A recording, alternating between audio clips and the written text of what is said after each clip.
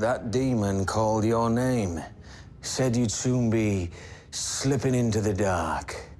And I figured if Emily's demon has you on a first-name basis, you might know something that can help me save you both. I don't need saving. And I am done fighting demons. Hey, what's up, guys? Today we're going to be talking about Constantine. So Deadline's reporting John Constantine is permanently joining the team aboard the Wave Rider.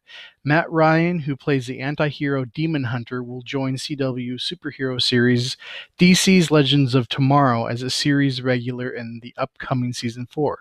Now, that's granted, it gets picked up for Season 4, but I think it's safe to bet that all of the CW superhero shows will be picked up for another season. And this is fantastic because Matt Ryan played Constantine on the short-lived Constantine TV series on NBC that lasted one season. But he's been a fan favorite. So Stephen Amell hounded the producers to get him to make a cameo on Arrow. So he made a cameo on Arrow, and then he's made his cameos on Legends of Tomorrow. And I think it's fantastic. He also did the voice of John Constantine for the animated feature Justice League Dark. And he has an animated Constantine short on CW Seed, too, that he has voiced. So he's paid his dues.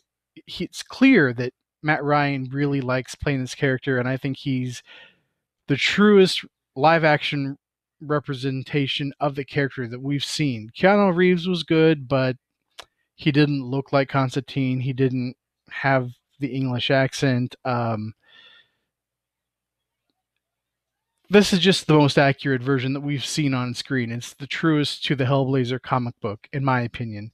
And I can't wait to see him as a member of Legends of Tomorrow. I think he should have been a member of Legends of Tomorrow at least one season ago. I don't know why they've dragged their heels on this. Especially this season. He should have popped up more this season. They've been dealing with a demon. Hello? Who are you going to call for that? Besides Ghostbusters, of course, Constantine. Constantine, that's right up his alley. It's in his wheelhouse. So I'm glad the writers and producers finally dug their heads out of their butts and said, hey, you know what? We just lost a few really good members of our team. Let's get that guy Constantine to join the Legends of Tomorrow. Anyway, guys, that's my thought. What do you think? Do you think Constantine's going to be a good fit? Do you think he's going to butt heads with the other? Well, he will probably butt heads, but do you think he'll be a good fit? And do you think he'll butt heads with Sarah as far as the direction of the Wave Rider and who is kind of leading the team?